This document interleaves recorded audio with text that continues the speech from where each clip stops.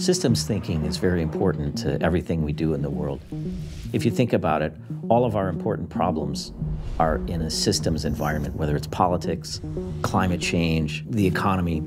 Those things are all systems. And that's why thinking about things as systems is so important.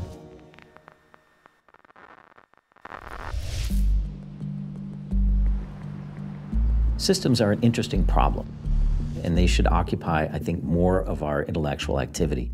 Systems provide for chaos. They're complex. What that means is, let's say I'm a policymaker and I'm going to do something to the tax rate on lobsters, okay?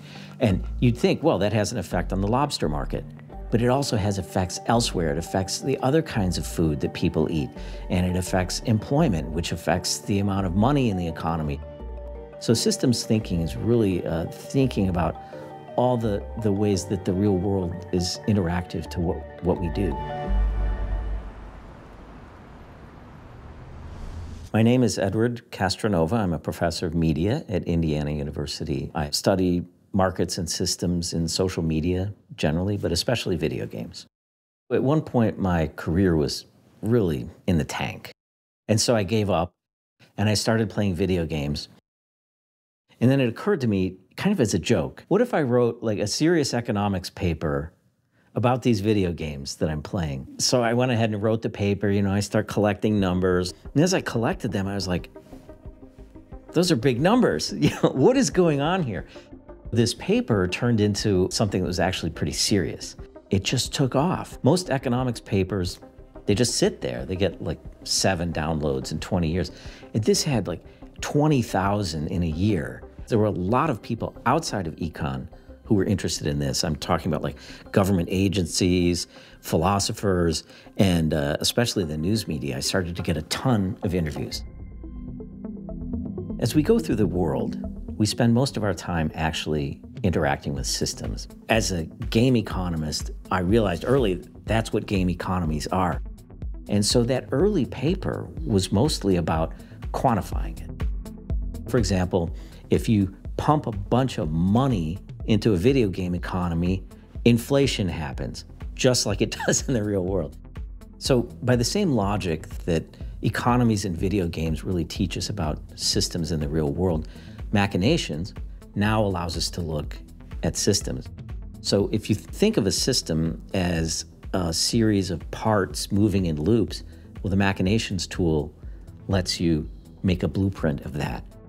You could, for example, create one pool that says carbon dioxide in the atmosphere, and another pool that says Amazon rainforest, and another pool that says Chinese CO2 production, and another one that says US CO2 production, and have all the arrows that you need moving things around, as well as something that counts how much CO2 do we have to get to in order to survive what's coming. As soon as I realized what machinations was, I got all these ideas for what you could do with it. And I ended up making a simulation of all of the economies in Europe before World War I, and how during World War I, they had each one of them to manage things like how many people do we have? How many women should we put in factories?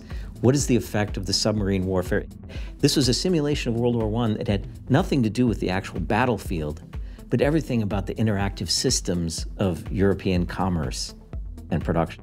When you're looking at something complicated, you can't get your mind around it, and you know if you press this button, something's going to happen, but you have no idea what. And what you need is a bird's eye overview of all the parts and how they interact with one another.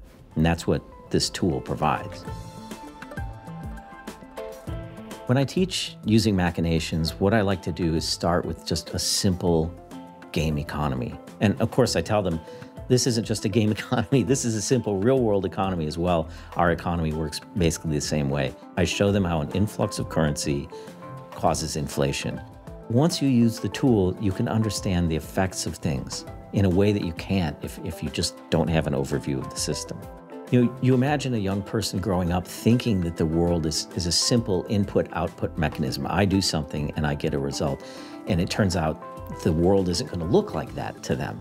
It's pretty clear that the future is going to be systems-driven. As AI comes in, it's going to be interacting with itself and interacting with us. The interaction of different parts of the world is only going to increase as technology increases. So my advice to a young person is to do everything they can to understand why it is that if they do this one thing over here, it turns into this strange feedback over there. So if nothing else, if you can think about the world in terms of systems and not simple input-output interactions, you'll be able to say to yourself, it's very strange what's happening now, but everything around me that seems so confusing is actually part of an interactive system that has some logic to it.